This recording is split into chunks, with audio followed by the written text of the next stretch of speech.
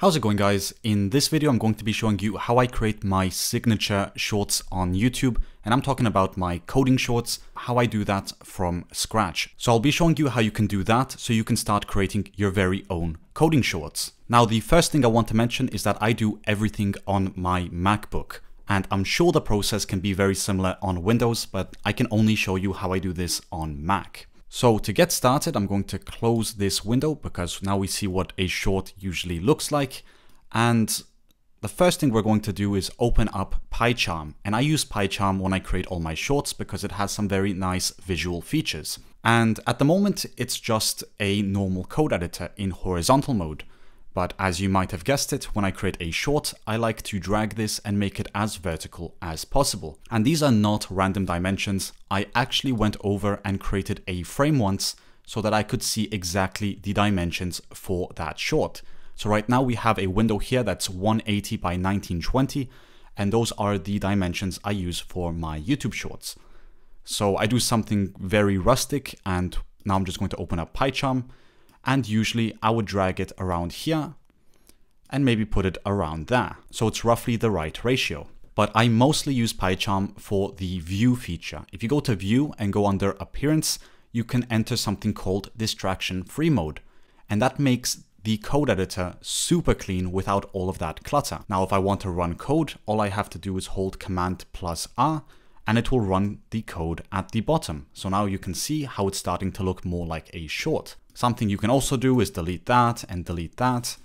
And while you're explaining something, you just hold Command-Z and you can insert the code and explain it as you are pasting it. Then you can say, okay, next we're going to create a print statement.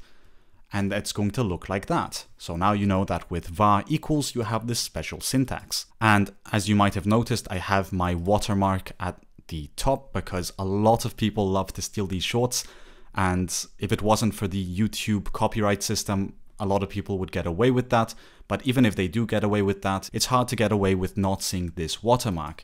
So if you make some YouTube shorts and you don't want people stealing it without putting any effort into stealing it, just add a watermark. It's okay to copy concepts, it's just not okay to copy and paste videos exactly the way they are and rebrand it with your own name. So if you want to teach this concept, fine, type it out yourself, but just don't download the video and re-upload it. Anyway, so now we have this window here, but how do I record this? Well, on Mac, we have something called QuickTime Player, and this is the recording software I use for all of my recordings. So first I would open that, then I would right click and I would tap on New Screen Recording. And here you have a few options. You can record the entire screen or you can record a section. And as you can see, I have my section here that's already prepared for shorts. And I would usually do something like this. It's already set to a ratio that I use all the time, so what I showed you earlier might not really matter. But this ratio is set up by default for me since it's what I always use. And to record, I just tap on record and then I start doing my thing. And I would even move the window a bit down here. Now, depending on how complex the code of the short is, I might increase the font size or decrease the font size. So it really depends on what I'm doing. But usually I would try to increase it as much as possible because when you have to read code on a small device, it's just a lot more convenient that the code is actually of a decent size. Then I would run the code and say, okay, here's your result, blah, blah, blah. And I would stop the recording. I would tap on stop here. And then I would have this brute recording. And this is before processing. So I still need to edit the footage because usually I make a lot of mistakes. Even if it's 50 seconds, I usually cut maybe 10 or 12 times minimum. So right now we have this. I'll save it as a file, or actually it's already saved here. And we can call it short. Then the next step is to edit it. So I go to iMovie, which is a free movie editing software provided by Mac. You're going to have to use something different on Windows. I'm not a Windows user, so I can't help you with that. But this is the software I use. And I just drag my short here and then I start doing my editing. So I'd say, okay, I need to edit this section out. So I'll delete that, remove that.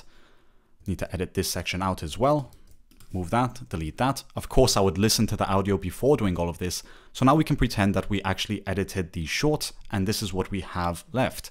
But there is one problem, and that is that if we render it like this, it's not going to render as a short. It's actually going to have this black background and YouTube is not going to recognize that as a short. So in iMovie, there's actually a workaround. So you're going to have to highlight all of the clips and then rotate them. So now we have a horizontal video, although the user, of course, is not going to have this as a final product. So let's export this so I can show you the final step for my short. I would give it some crazy title such as "This is my short," and I would save it to my desktop. And this is already getting a bit cluttered. That's just how I do it. I should think of a better system there, maybe have an output folder. But this is what I have so far. And once it has finished rendering, I'm going to have this as a product, a sideways video of my final short. And I can actually close iMovie at the moment, and I can close PyCharm. So I can show you that this is what I have, and maybe put the volume down. And that is a fully functioning short horizontally. But of course, that's not what we want. So once again, on Mac, you can hold Shift Command plus R for right rotate, and it's going to turn it back to its vertical position. Then when you try to exit out of it, you can save it as the final product. So final product short. And then it's going to render it as a short in a vertical position. Now I can actually remove the other two video files because I won't be using that. And at the end of this crazy process, we're going to end up with this short over here. So in total, this can take anywhere between 5 and 15 minutes, depending on the complexity of the short. Then I just upload this to YouTube, because once you upload a video in vertical format, it's going to recognize that as a short. And that's the entire process that I go through when I have to create shorts on YouTube. And then of course you can put these on TikTok or even on Instagram. It's just good that you create your own shorts. I know a lot of you out there are probably very talented when it comes to sharing information, but just haven't had the opportunity yet to actually start doing it. There probably will be someone out there that will appreciate your explanation, since we all explain things in different ways. I mean, when I started my channel, I didn't go in with the mentality that there are a million Python videos.